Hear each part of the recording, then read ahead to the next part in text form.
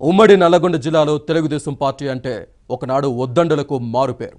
Party ఏర్పాటుతోనే రాజకీయ అరంగేట్రం చేసిన ముఖ్య నేతలు ఎందరో ఉన్నారు. 3.5 దశాబ్దాలుగా తమదైన ముద్ర వేశారు.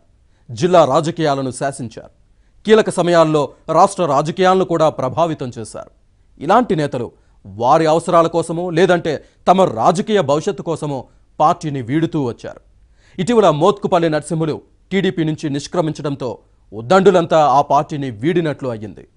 ఈ పరిణామానికి కారణమేంటో ఈ కథనంలో తెలుసుకుందాం.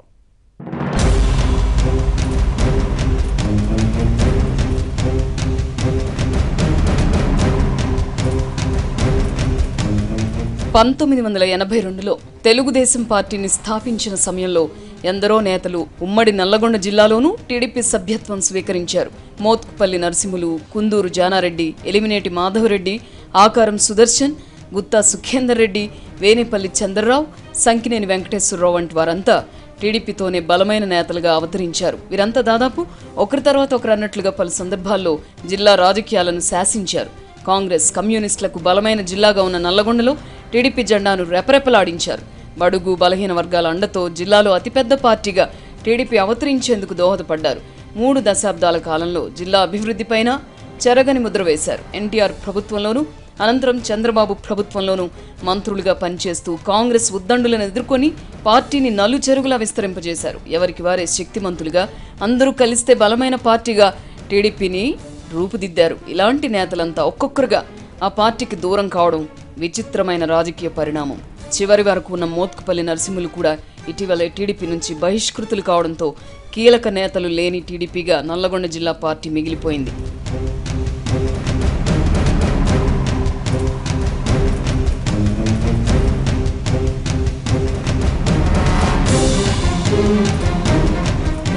తెలుగుదేశం ఆరంభం నుంచి మోత్కుపల్లి నరసింహులు, ఎలిమినేటి మాధవరెడ్డి జిల్లాలో పార్టీ విస్తరణ బాధ్యతలను తమ భుజస్కంధాలపై వేసుకున్నారు. వీరిద్దరి మధ్య నిరంతర వార్ కొనసాగినా పార్టీ అభివృద్ధికి మాత్రం పాటుపడుతూనే వచ్చారు. ఈ మధ్యలోనే కుందూరు జానారెడ్డి టీడీపీని వీడి ఒక పార్టీని పెట్టి అనంతరం కాంగ్రెస్లో చేరిపోయారు. ఆ తర్వాత అత్యంత ప్రజాదరణ కలిగిన నేతగా పేరొందిన ఎలిమినేటి మాధవరెడ్డి హోంమంత్రిగా ఉండగా 2000 సంవత్సరం మార్చి నెలలో నక్సలైట్ల మందు పాత్రకు బలైపోయారు. దీంతో ఒక బలమైన నేతను జిల్లా టీడీపీ కోల్పోయినట్టయింది.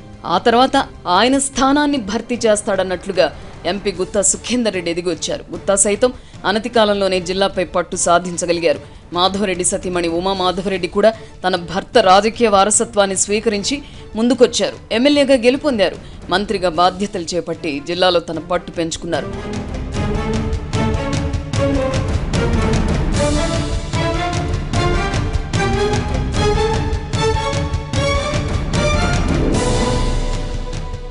ఇదే క్రమంలో జిల్లా టీడీపీలో మరో పరిణామం కూడా చోటు చేసుకుంది. మోత్కుపల్లి నరసింహులు, గుత్తా సుఖేందర్ రెడ్డి వర్గీయులకు మధ్య తీవ్ర అగాధం కొనసాగుతూ వచ్చింది. ఈ సమయంలో మోత్కుపల్లి నరసింహులు ఉమామాధవరెడ్డిని ముందు పెట్టి గుత్తాకి చెక్ పెట్టడంలో సఫలీకృతులయ్యారు. దీంతో 2009 ఎన్నికల సమయంలో గుత్తా సుఖేందర్ రెడ్డి టీడీపీని వీడి కాంగ్రెస్ పార్టీలో చేరారు. అనంతరం జిల్లాలో మోత్కుపల్లి నరసింహులు, ఉమామాధవరెడ్డి వర్గీయులు పార్టీలో పట్టు కోసం నిరంతరం పోరాటం సాగించారు. ఒకవైపు పార్టీని కాపాడుకుంటూనే తమ వైరాన్ని కూడా కొనసాగించారు. ఇదిలా ఉంటే పార్టీలో ఎస్సీ సామాజిక వర్గం నుంచి కీలక నేతగా ఉన్న ఆకారం సుదర్శన్ అందరితో సత్సంబంధాలు కొనసాగించేవారు. రాజ్యసభ సభ్యునిగా కూడా పనిచేసిన ఆకారం సుదర్శన్ అనారోగ్యానికి గురై మరణించారు. దీంతో ఒక సామాజిక వర్గం నుంచి ప్రాతినిధ్యం వహించే కీలక నేతను టీడీపీ కోల్పోయింది. అనంతర కాలంలో పార్టీలో మోత్కుపల్లి నరసింహుల వర్గీయుల పోరుని తట్టుకోలేక తుంగతుర్తి మాజీ ఎమ్మెల్యే సంకినేని వెంకటేశ్వరరావు కూడా తెలుగుదేశాన్ని వీడి వైఎస్ఆర్ కాంగ్రెస్ పార్టీలో చేరారు. ఇదే సమయంలో కోదాడ నుంచి 4 సార్లు ఎమ్మెల్యేగా గెలుపొందిన వేనేపల్లి చంద్రరావు కూడా 2014 ఎన్నికల తర్వాత పార్టీలో ముఖ్య నేతల పోకడలు నచ్చక టీడీపీకి గుడ్ బై చెప్పారు. ఆ తదుపరి టీఆర్ఎస్ కండువా కప్పుకున్నారు.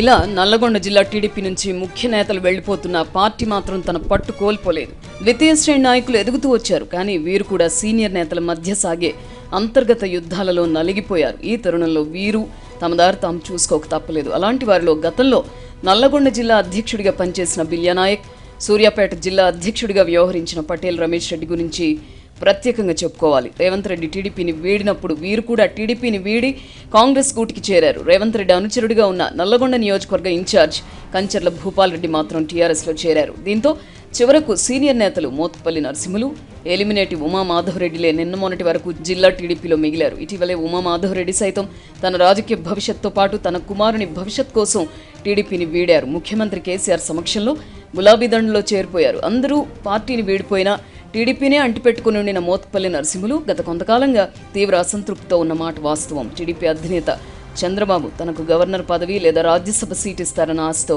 ఆయన ఇన్నాళ్లు వేచి చూశారు. కానీ ఆ ఆశ నెరవేరే పరిస్థితి కనిపించకపోవడంతో ఒక్కసారిగా అధినేతపై విరుచుకుపడ్డారు. మోత్కుపల్లి నరసింహులు తీరు పార్టీ క్రమశిక్షణకు విరుద్ధంగా ఉందంటూ టీడీపీ హైకమాండ్ ఆయనపై బహిష్కరణ వేటు వేసింది. దీంతో నల్లగొండ టీడీపీలో ఆయన ప్రస్థానం కూడా ముగిసినట్లయింది.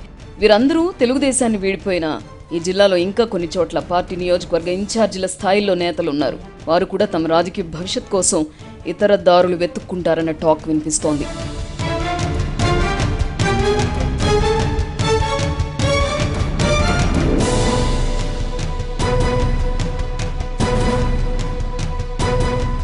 ఒకనాడు జిల్లాను శాసించిన నేతలతో కూడిన నల్లగొండ టీడీపీ నేడు పెద్ద దిక్కు లేకుండా పోయింది. ద్వితీయ శ్రేణి నాయకత్వమే ప్రస్తుతం పార్టీలో కొనసాగుతోంది. ముఖ్య నేతలంతా పార్టీని వీడిపోయినా ఇప్పటికీ గ్రామాల్లో బలమైన క్యాడర్ ఉన్నమాట వాస్తవం. అయితే వారికి దిశానిర్దేశం చేసేవారే కొరవడ్డారు. ఈ తరుణంలో నల్లగొండ జిల్లా టీడీపీ గురించి గతమెంతో ఘనం అని చెప్పుకోవడం తప్ప చేసేదేమీ లేదేమో.